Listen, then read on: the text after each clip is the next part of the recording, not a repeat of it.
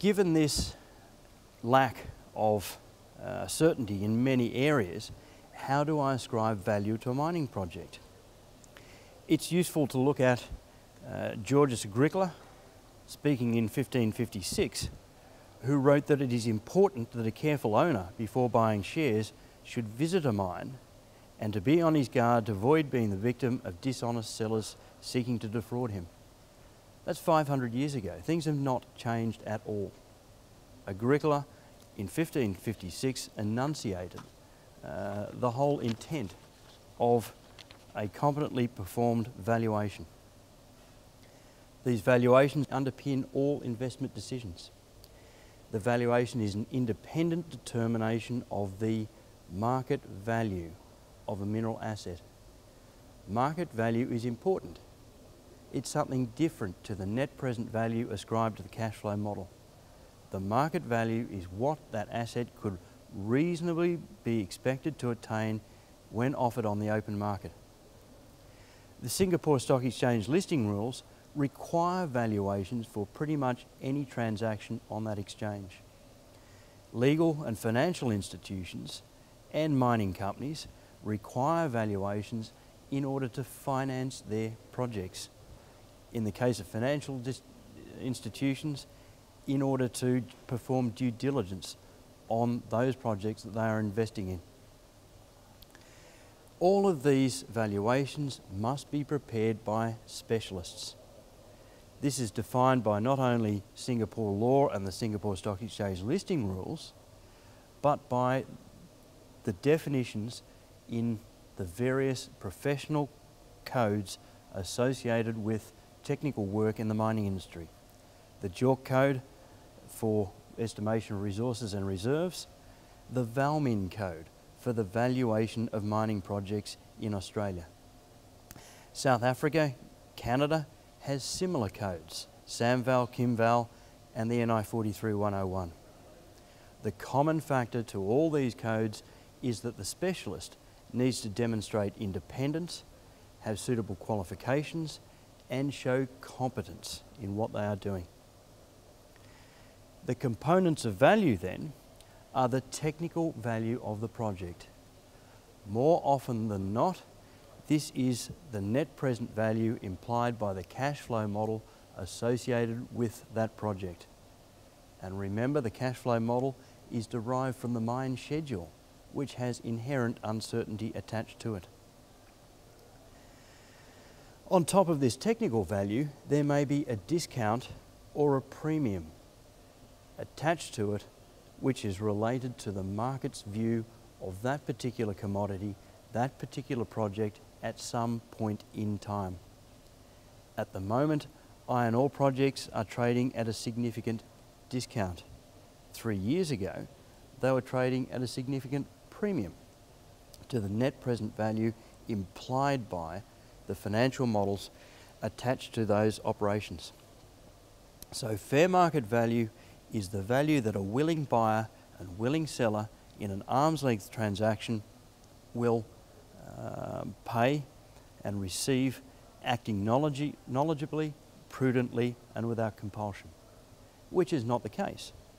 In most cases, the seller is under duress, usually for financial reasons, to dispose of a particular asset. The buyer may be overly optimistic about the prospects for that project.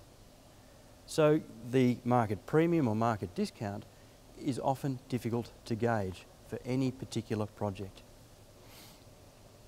Returning to Agricola in 1556, it's indispensable that miners should worship God with reverence, and should foremen be convicted of fraud, they should be beaten with rods, or of theft they are to be hanged. These days we no longer engage in beatings and hangings. However, the criminal repercussions of fraud and misrepresentation in any jurisdiction relating to mining projects are severe.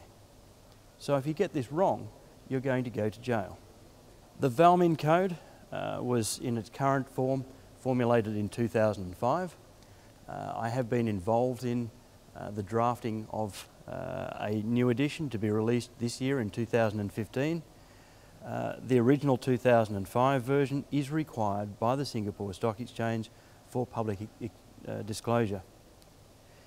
This is binding on me as a member of the Institute of Mining and Metallurgy.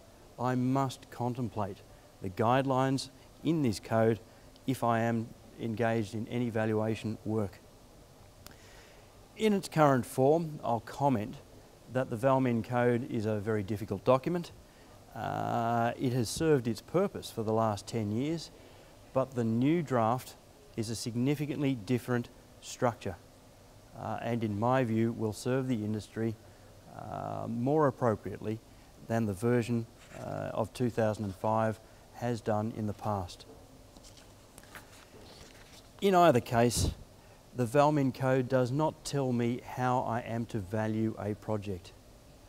I choose the method in which I value the project based on the purpose of that valuation, the development status of the asset, and the amount and reliability of the information that I'm presented with. I will then look at the conditions surrounding the markets and commodities which I'm valuing and modify my valuation accordingly. The VALMIN code also describes me as a competent person or a specialist and requires me to be independent, and most importantly, I must provide a valuation range. For the analysts who may be listening, this is very important. Too many times I see valuation documents that provide a single value for a project. This immediately indicates to me that the valuer does not know what he is doing and is therefore not a competent person. The valuation range may be between, let's say, 100 and 130 million, with a preferred value of 120 million, and reasons for that preferred value being given. That is the correct way to express a mining project valuation. So remember, when you're looking at these projects, look for a range. If a single value is given without explanation, then it is highly likely that the person preparing this document does not know what they are doing. Different valuation methods are recognised by professionals in the area. These are well described. If you have interest in the details on these techniques, I refer you to the VALMIN website, which has links to various documents that describe appropriate valuation methods.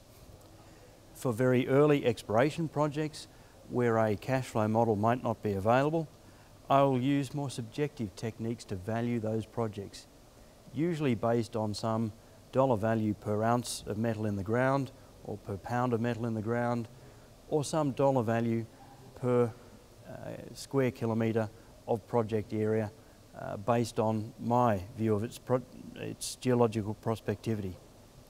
Once a project is in operation and operating costs and revenues are understood, then typically a net present value means of analysis will be applied. The most appropriate way to value a resource investment is whatever provides a fair market value. As I've explained, there are a number of techniques available to the competent professional valuer, and they'll be applied in recognition of external market conditions. However, to an investor, perhaps the best approach is to look at effectively comparable